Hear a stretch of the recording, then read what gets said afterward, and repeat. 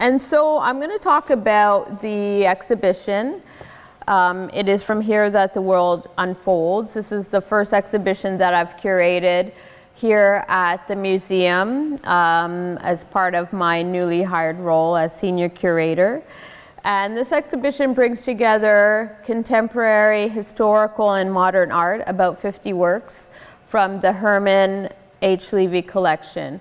And so this project was recognized in recognition of the return of the collection to the museum after its tour. It was touring for about 2 years across Canada in an exhibition called A Cultivating Journey. And so that exhibition catalog is available at the front desk if you're interested in knowing more about that particular exhibition. There's an amazing range of essays. I think there's about 8 essays in that catalog, amazing reproductions, and it really gives overview of Herman Levy, the collection, and how it relates to art historical discourse and beyond. And so the philanthropy of Herman Levy and his donations and bequests is what you partially see here. Between 1948 and 1990, Herman Levy, I would say, radically changed the scope of the collection through his donation, making this collection one of the most significant collections within university art galleries in Canada for its valuation and the artists that are a part of this collection. And so Levy was interested in a broad range of areas, from antiquities, historical maps, to European historical prints. And he had a particular passion for modernism, realism, impressionism, and post-impressionist paintings. And his financial bequest, which came in 1990, held the stipulation that the acquisition of works be of from outside of North America. So he had a particular stipulation, but not anything about any particular artists. And that bequest was used to fill in gaps, to expand different aspects of the collection, add historical, modern, and also more contemporary works with the focus on European art. And so for me, it was really a really amazing opportunity to get to know this collection, close to 500 pieces, and an amazing range to really curate from. And you know, I was assigned the task, and I, you know, new to the museum, didn't really know where to start, but I was looking through the publication and was struck by the question that was in the museum foreword by Carol, our director, which asked, how does the museum collect in the 21st century? And that was a question that I started to think about and frame the exhibition around that idea. Like, how can a collection that is focused primarily on the European canon maintain its relevance in a global framework?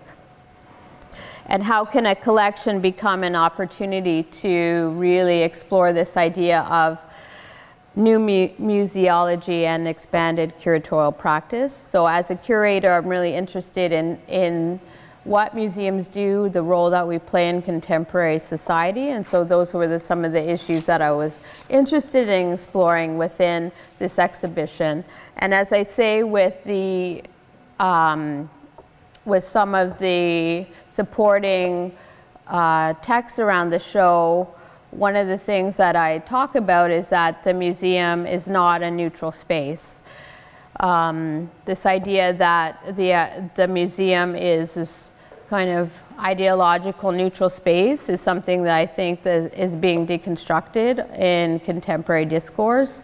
And many museums and art institutions, particularly within the Western capitals, are facing these complex reassessments of their holdings and really responding to calls to return cultural artifacts that have been moved from their place of origin during war and colonial expansion.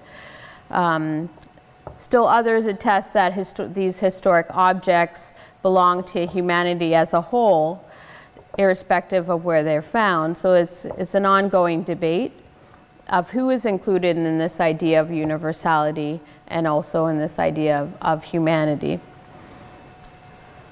Recently, in the past year or so, I was interested in a lot of the press I had seen, particularly within Europe, when French President Emmanuel Macron issued a report to change the heritage laws and return looted objects in French museums to African nations.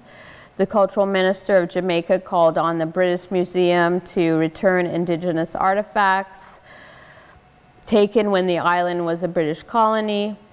Greece and Ethiopia had made similar calls to the British Museum, and officials in Germany and the Netherlands are following suit with plans to return African art and artifacts to their original locations. Also, reports from UNESCO state that 90 to 95% of sub-Saharan cultural artifacts are housed outside of Africa, so 90 to 95% are not in their original locations. And so it becomes a point of contention. Even though I do feel that museums are important places to explore this dismantling of marginalizing narratives such as Eurocentrism, which negates the history, story, and importance of more than half of the globe in the name of the universal, which comparatively includes a privileged few. So I'm interested in this idea of how museums are beginning to rehang and rethink of how their collections are mounted within their spaces and broadening the narrative. And so this exhibition is really starting to delve into some of those questions and ideas. And so for me, I was interested in recentering this idea, this dominant narrative, and to consider how we could talk about more inclusive histories and really look at fundamental change that is more than about representation, but about how we can correct the narrative, how we can facilitate more of a historical accuracy in recognizing our museums that are really, in actual fact, deeply shaped by colonialism. And so for me as a curator, I really didn't want to claim this authoritative voice.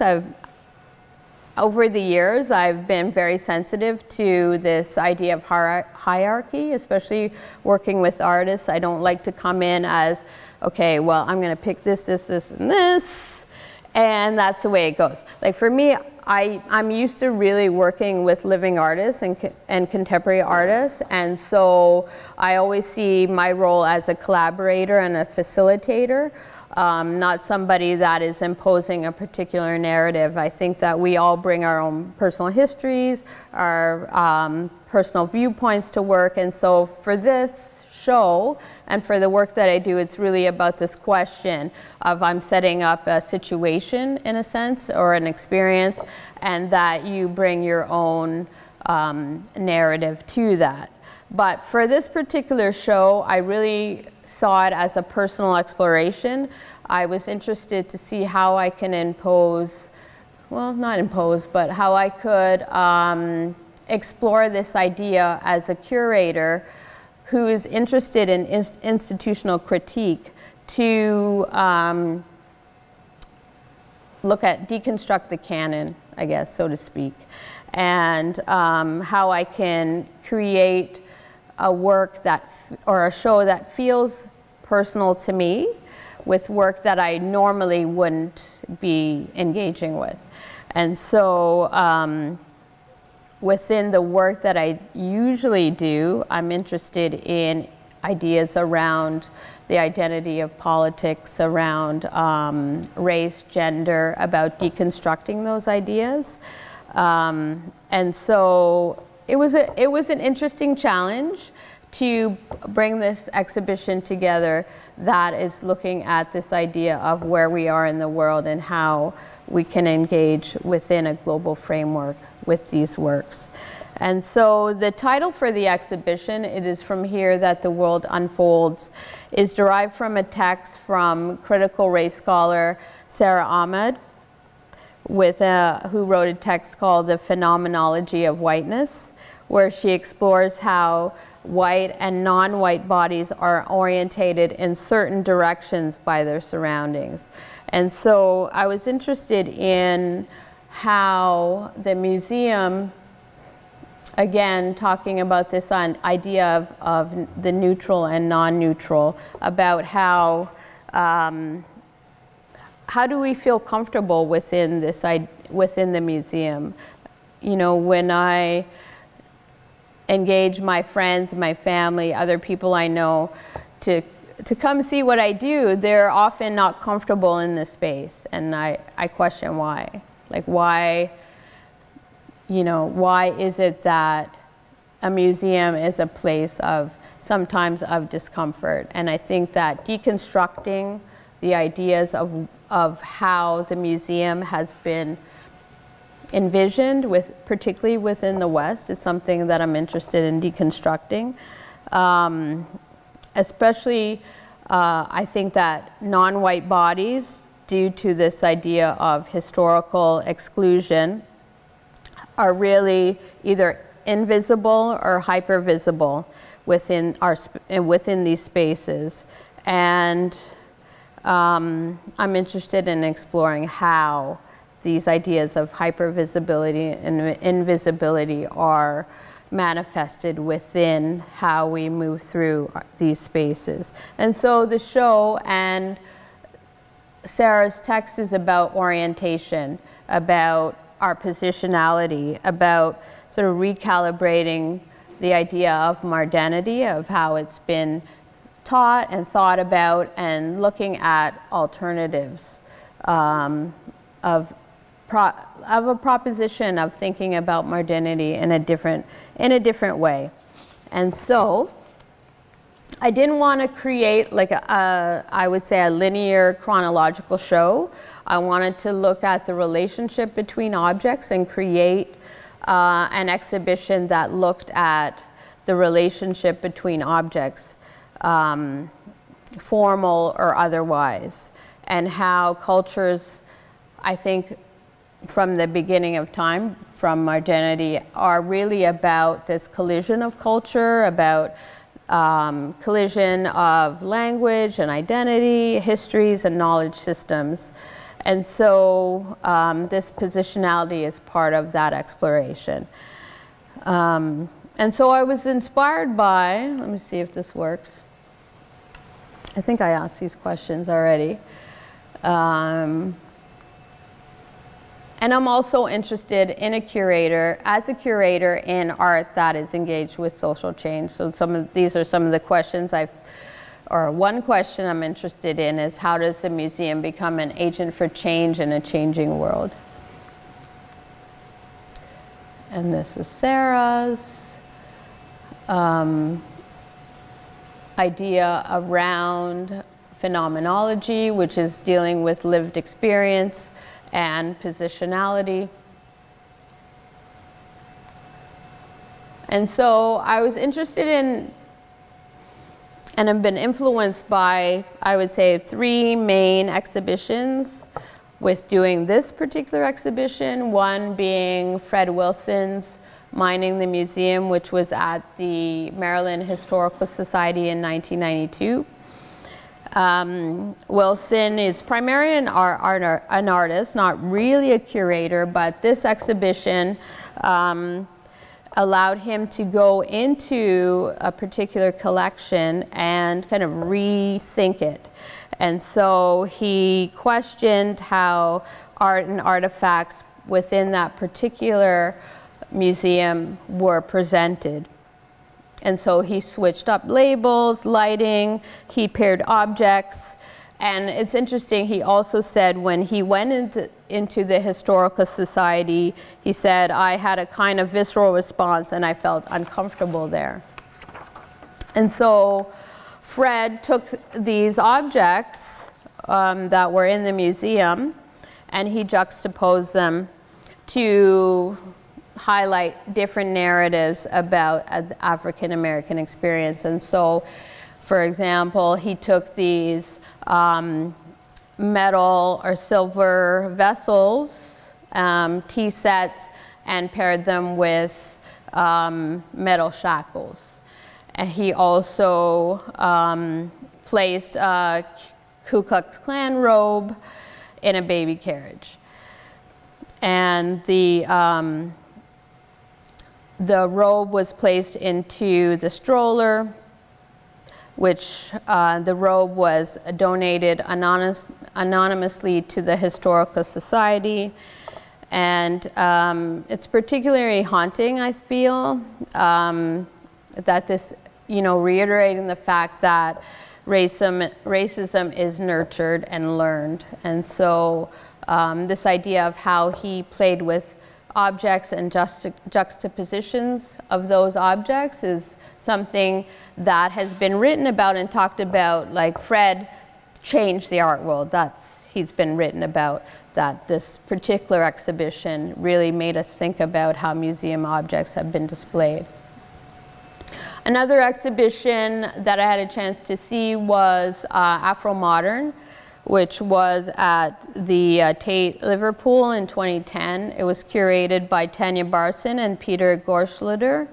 And it was an exhibition that was looking at this idea of the Black Atlantic, which was a book that was written by a British sociologist, Paul Gilroy.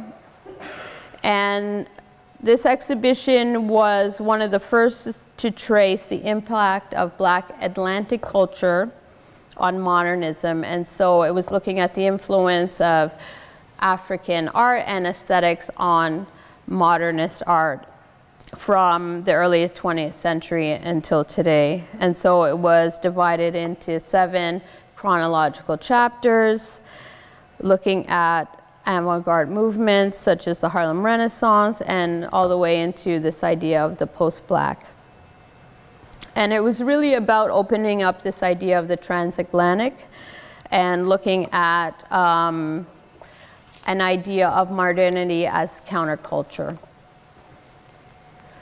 Another artist who I've been influenced by is Arthur Jaffa. This particular exhibition, a series of utterly improbable yet extraordinary renditions, which was in Berlin last year. And Jaffa works primarily as a cinematographer. He does film and video primarily. He does Solange, Jay-Z. He's in with, hip-hop artists and such. But he's doing a lot of work around capturing imagery. And so he became quite well known for a video called Love is the Message is Death, where he took images from the internet, highlights from, a lot of the, I guess you could call it internet, social media around Black violence, but also about Black joy. And so the video takes you on this kind of trip, this high and low trip around Blackness and how it's represented in the media. And so for this particular exhibition, he juxtaposes visual sequences with particular writers like Amiri Baraka, Judith Butler, Fred Moten, Mickey Mouse with this image of, I don't know if it's like a gang member, but he's really interested in this kind of juxtaposition of imagery and how there's this real back and forth and how media presents the Black image. And he was also the recipient of the Golden Lion Top Prize at the Venice Biennial this year. I also had the opportunity very recently, last week, to see the reinstallation of the Museum of Modern Art, which also is looking at how their collection is being presented.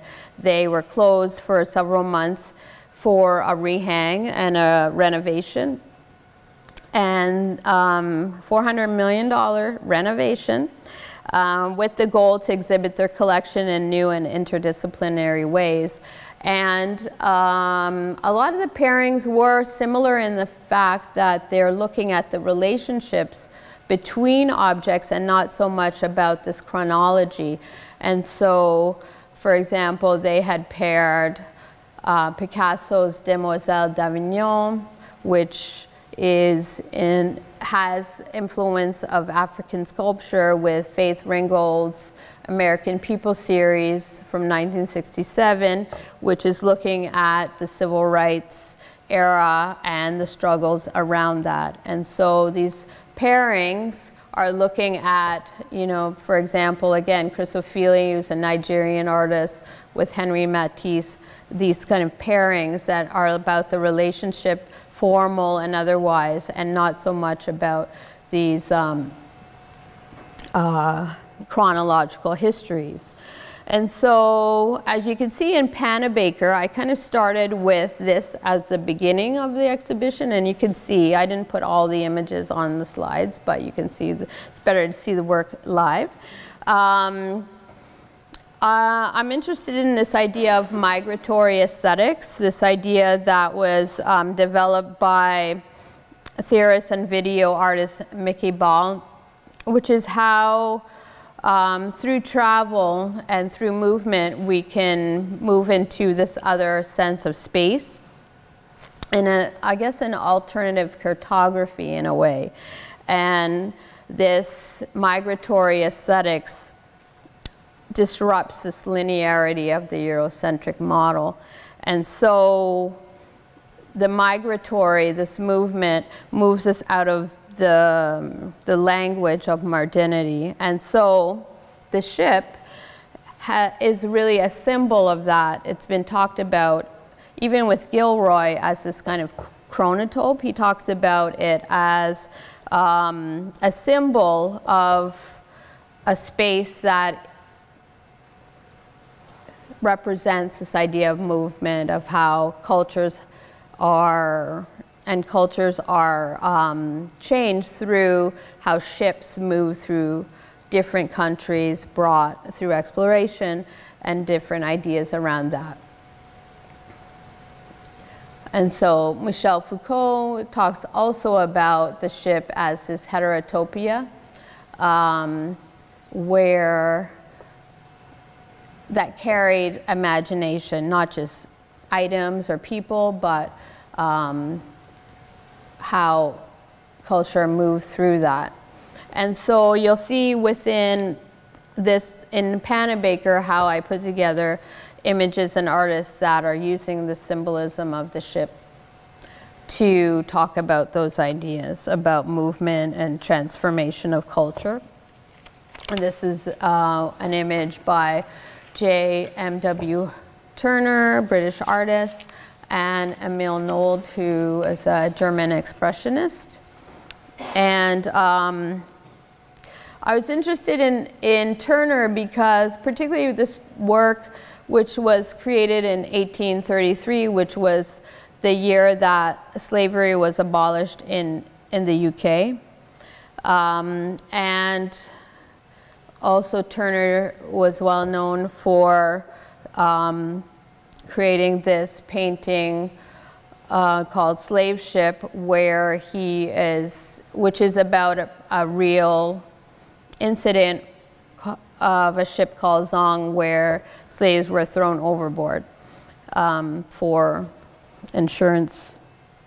Long story, but I was interested in bringing that narrative of bringing to life issues and ideas around alternative histories that we don't get to see and talk about.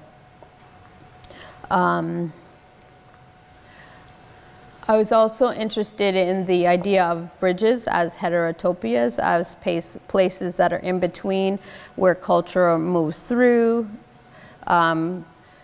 objects that connect different spaces. And I was interested also in how different avant-garde artists were influenced by non-Western art. And so this is an image by Van Gogh, detail of a bridge in the rain after Hiroshima, and the Hiroshima work is the one that's in the exhibition. And so this influence is important, I think, because there's always really a back and forth between Eastern and Western artists that I think kind of gets underrepresented.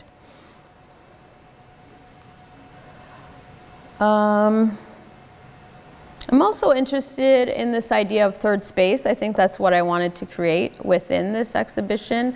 Third space is an idea that really came to the forefront through post-colonial scholar Homi Bhabha, who talked about this ambiguous space that is at the in-between.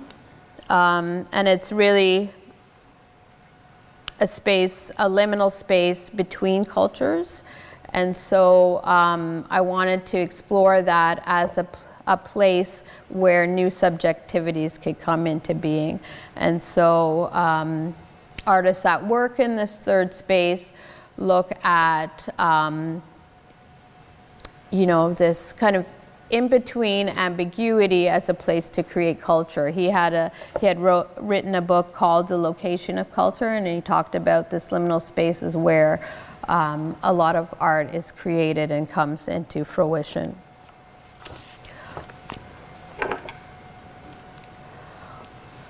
And within the Panabaker Gallery, I wanted to be cognizant of the types of work that Levy was also interested in. He was a big collector of portraits.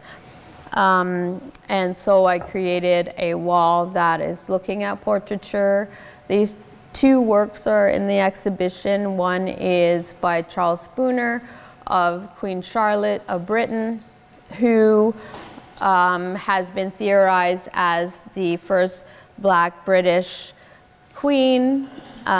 She was descended by Portuguese Moors, but in representations, different representations of her, I've seen her features change depending on who the artist is.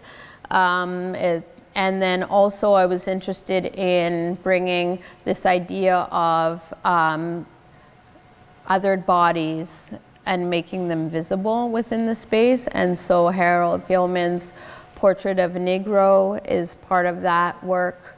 The work was actually called Portrait, or recently changed, the title was changed to Portrait of an African American, and I changed it back because I thought that it was important to recognize the history of that particular moment, because, you know, I think taking it into a different era erased the reality of that work and where it was at the particular time. And so it's back to what it was. And so the other wall, this wall facing, I wanted to put together work that was exploring the idea of architecture and architectural space. And so the works along this wall are exploring that. I was interested in Kawamata's work because of its, well, it's amazing work, but this idea of hybridity, of how he's exploring Japanese aesthetics, but also incorporating favelas, which are known as shanty towns in Brazil. They were created by descendants of African slaves in Brazil, made, you know, basically from the refuse of those communities. And I think they take on an interesting connotation within the gallery space, that they have this kind of fragility, but then also they kind of speak about a particular community, like about forming that from basically from nothing.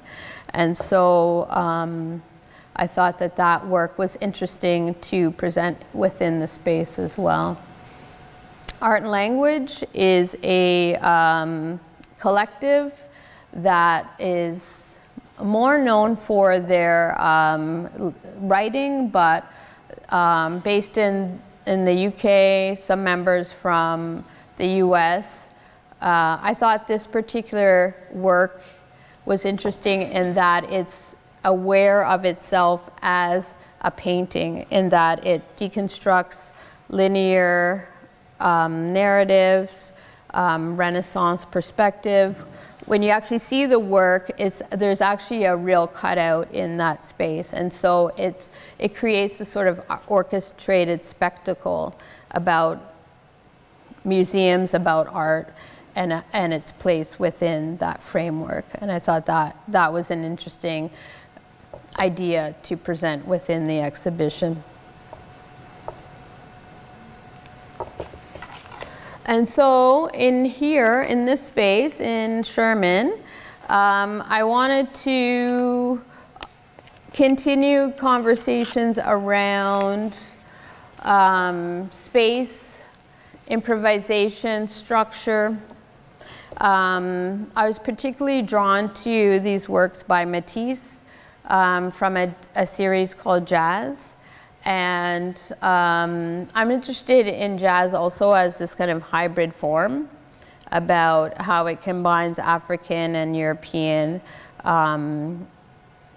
aesthetics or rhythms, but also how the work is can be reinterpreted, I think, for a contemporary moment. And so I was interested in having and using jazz as a metaphor for improvisation, for dissonance, for those ideas. And this particular work is called Icarus.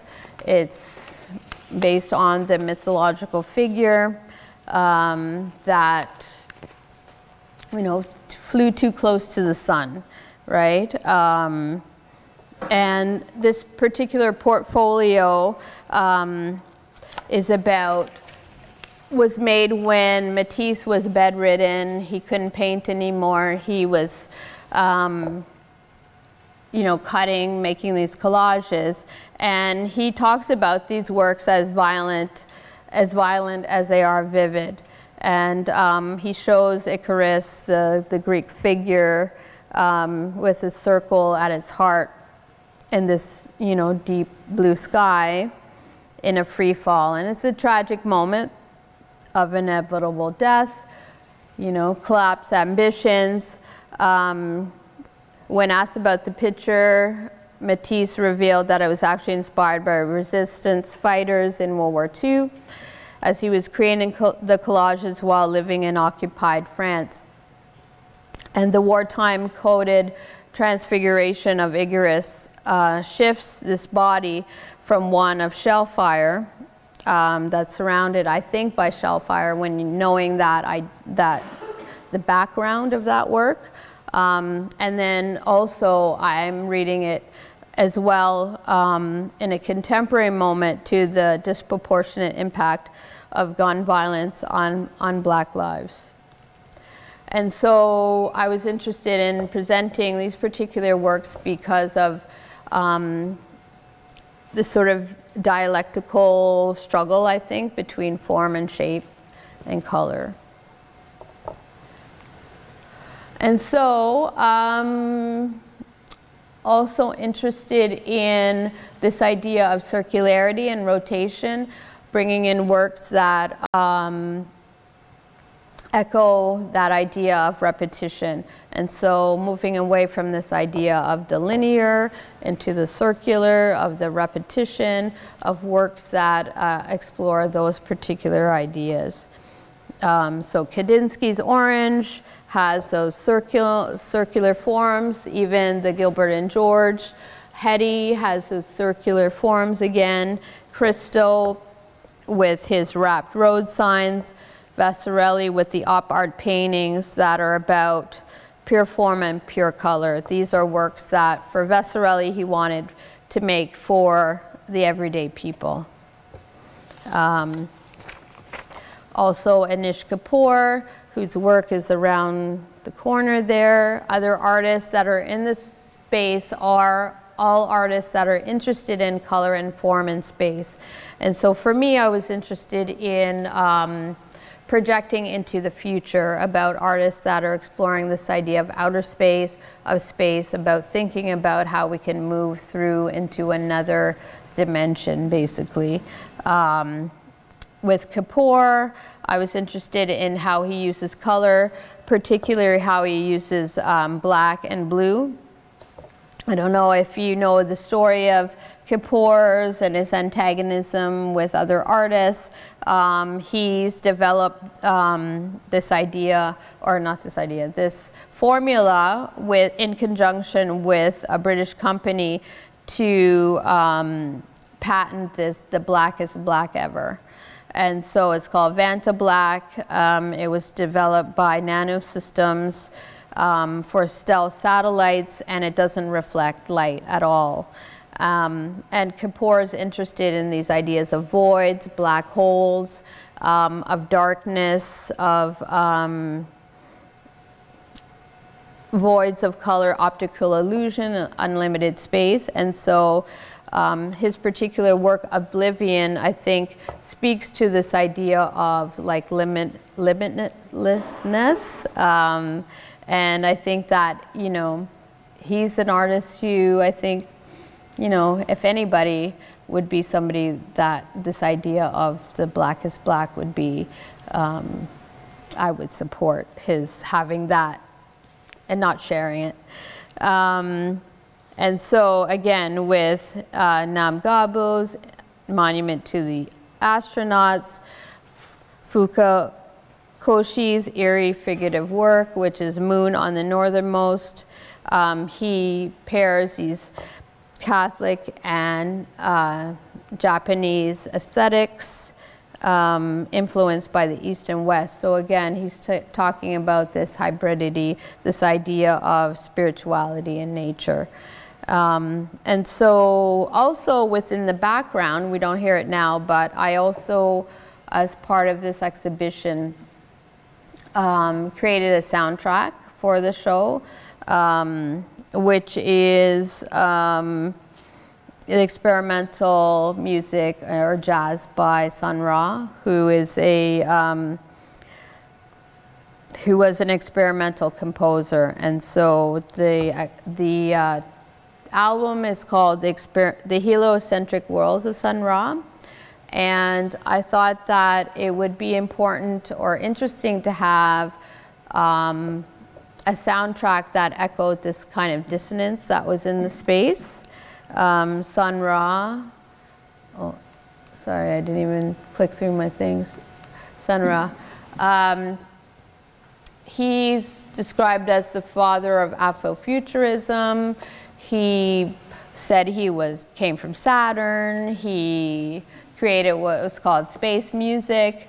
He said black people were myths. He wanted to envision a utopian future where cyberspace was a place for rethinking different histories and imagining subjectivity through this technology. And so I thought that Sun Ra is somebody that continues to be influential, I think, for artists and musicians, and his work still has resonance, as particularly for its, you know, non-linear, for its mysticism and beyond. And so really this show is about looking at museums, considering how we organize our spaces, how we reflect on that, and how we move forward. And the hope with this exhibition is that it's exploring, you know, these systematic hierarchies and find and is finding ways to break those down. And so taking us to another place to rethink how we present and think about art in the 21st century. So, all right, thank you. I think that's our time. Is it our time? Yes. All right, thank you.